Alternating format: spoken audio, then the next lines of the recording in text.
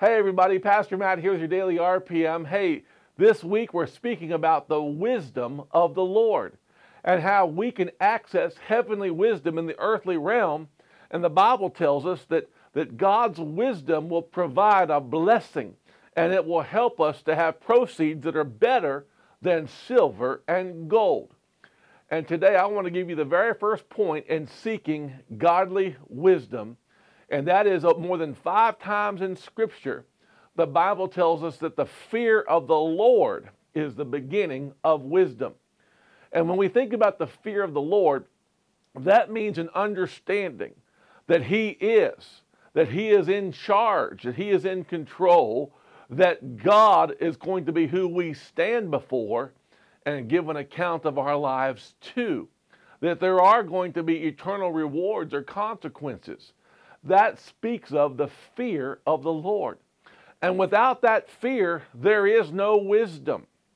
When I think about people who study the creation of our earth, and when there's 2 camps. There's folks who study it with the fear of the Lord and folks who study it without the fear of the Lord.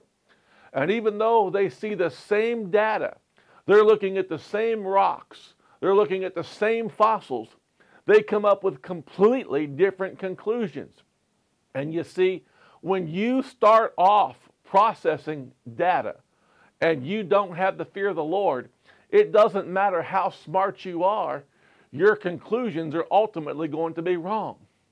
But when you process your observations and your data, and I'm not just talking about the earth now, I'm talking about our daily lives.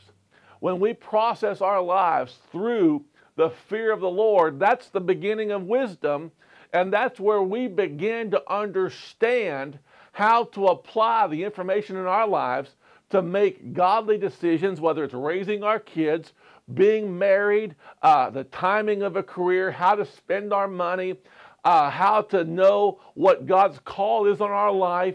Those are all things that will start with the fear of the Lord.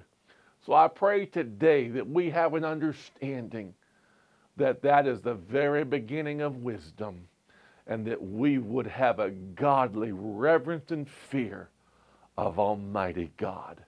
I'll see you tomorrow. If you like this video, like and share, and follow my dad on Pastor Matt Ministries.